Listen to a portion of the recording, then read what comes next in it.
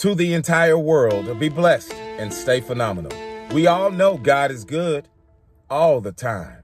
Let us say a prayer. Our Father, we come to you in the name of Jesus Christ the Nazarene, our Savior, our healer, our Lord, Father. By way of the grace and mercy of the power of the Holy Spirit, Father. The Holy Spirit has anointed us and left us with cloven tongues of fire and fulfilled the prophecy that our Lord of hosts, Jesus, said will be fulfilled. We thank you, Father, for allowing us to acknowledge you, God. Because, God, you didn't have to do so, but you have given us dominion, not dominance, Father, but dominion, Father. Shelter. You have given us everything that our hearts could desire, Father. But let us open our eyes up and see this, God. Let us treat each other fairly, Father. Let us live a pious life, Father. Let us live a righteous being, Father. Let us fulfill your word. Let us understand that we, as the human race, are the living word, Father. We, as the human race, are the church, Father. It is not a religion, Father.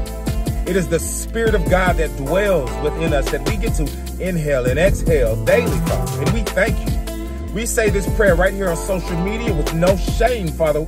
As a matter of fact, we say it in multiplication, Father.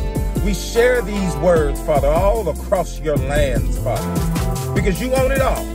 The devil is nothing but dead, Father. You spell that name backwards, and we understand it says lived. And we serve a living God, Father, and that is you, and we praise you.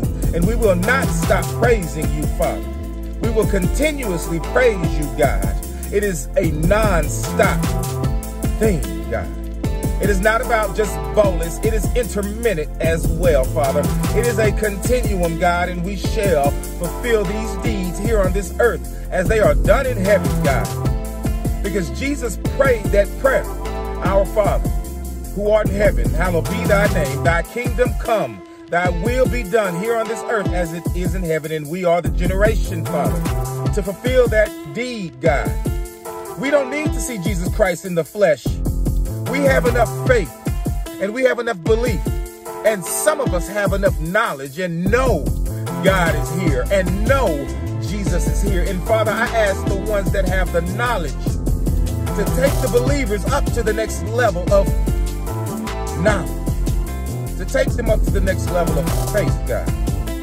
God, I would ask that you would take the believers and let the believers speak to the non-believers and get them to believe, Father.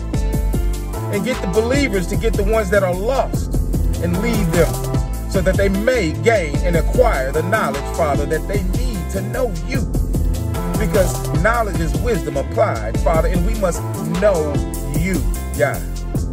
And we are relentlessly relentless in the pursuit of your kingdom, and we will not stop, Father, until every person has the opportunity to know you. And we will use social media, Father, for it exists, and it shall be here well after we are gone.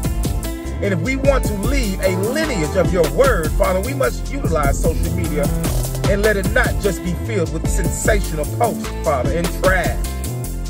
For you live and you are clean. For everything that you have touched is clean. Everything that you say is clean, Father. And we thank you for your cleanliness, God. For we live in it and we dwell in it, Father. Even though the mess and the muck is around us, Father, it shall not touch us. It shall approach, but it shall not touch. Amen, indeed. We are your nation, one race, God's race, undivided. We love you, God. We acknowledge you, God, here, now, in the name of Jesus Christ the Nazarene, our Lord of hosts, because we are the host, Father. By way of the grace and the mercy of the power of the Holy Spirit, we have those cloven tongues, and we speak now with those cloven tongues of fire, God. Indeed, amen. God is with us, and we shall always keep our fortitude. Remember, plan strategically for your life. Our life was strategically planned for you. Spread the word of God.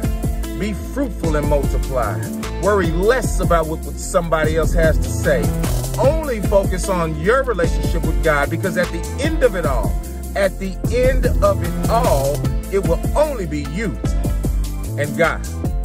And you shall see, because every knee shall bow, every tongue shall confess, and you shall be a witness to that old serpent in his place, bound and chained. because he is bound and chained already, because Jesus Christ, our Savior, the Son of God, has done so already, and we shall be a witness to that. Amen indeed.